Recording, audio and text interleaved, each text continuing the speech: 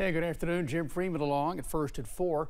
If you still have not applied for FEMA assistance, the registration for aid closes 2 weeks from today. September 28th is the final day to apply for aid from FEMA.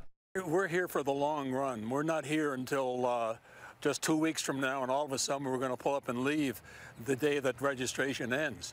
And we've got all these cases to follow through on. It's a very complex, involved recovery. It's going to go on for many months. If you have registered for FEMA assistance already and are still waiting for a response or need extra information, you can call FEMA. Here's the number, 800-621-3362.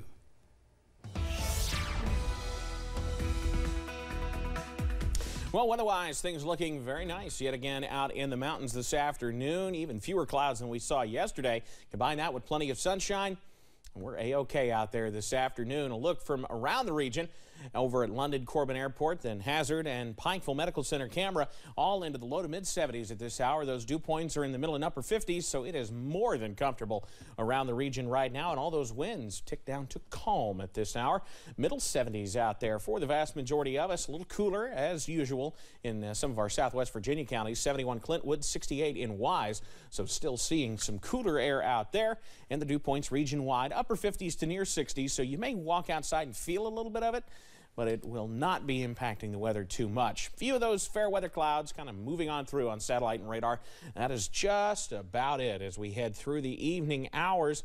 So as we run through the remainder of the evening, things looking good. It's still in the upper 70s as of the next hour, mid 60s out there by this evening, and overnight falling quickly into the 50s. Details, though, on when we could see those temperatures start to warm back up, that's coming up in just a few minutes. Jim? All right, Evan, thank you. Love those boring weather forecasts. The Biden administration is stepping in to help with contract talks between railroads and unions. There's a push to find an agreement before the railway workers go on strike, possibly as early as Friday. CBS's Skylar Henry has more details from Capitol Hill. Mr. President, can you come talk to us about the railroad negotiations? No. President Biden may not have wanted to talk about it, but he says his administration is working to avert a strike that would shut down the nation's railroads. Negotiators are working to reach a new deal by Friday. We have made crystal clear to the interested parties the harm that American families, businesses, and farmers and communities would experience if they were not to reach a resolution. Labor Secretary Martin Walsh is meeting with railroad executives and union leaders in D.C. this morning. The two sides are still at odds over sick time and attendance policies. 30% of all U.S. freight shipments could be impacted if there is a strike, putting further strain on the overwhelmed supply chain at a time when Americans are already dealing with inflation. There's just no question that it would be extremely devastating, and its impacts would compound very rapidly over a couple of days. A federal law on the books actually allows Congress to step in and prevent railway workers from striking, but Democratic leaders say they aren't going to go down that road.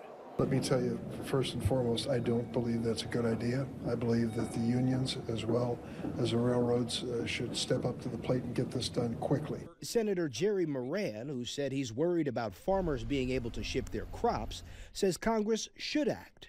I will utilize my opportunities as a member of the Senate, as a member of Congress, for congressional intervention and work to shield the impact of a rail shutdown across the nation. The Biden administration says it's working on contingency plans, including adding more truckers to the struggling trucking industry to keep goods moving.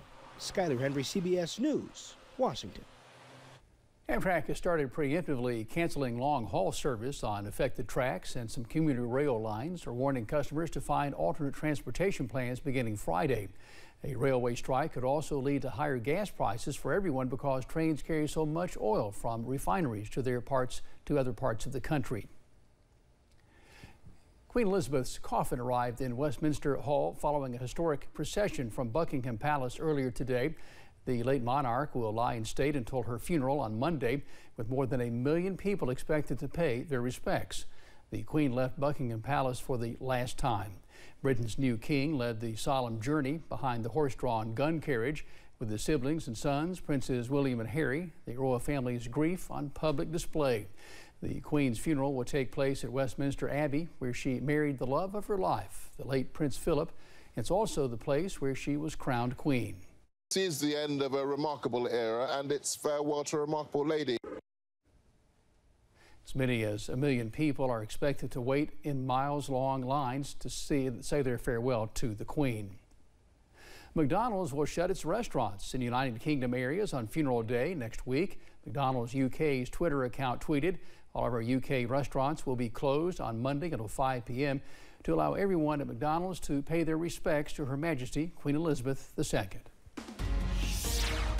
Coming up on First at 4, abortion just became an even hotter flashpoint ahead of the midterms. We'll explain. Plus, excellent weather continues through this evening and much of the week. The latest on how nice it looks coming up after this.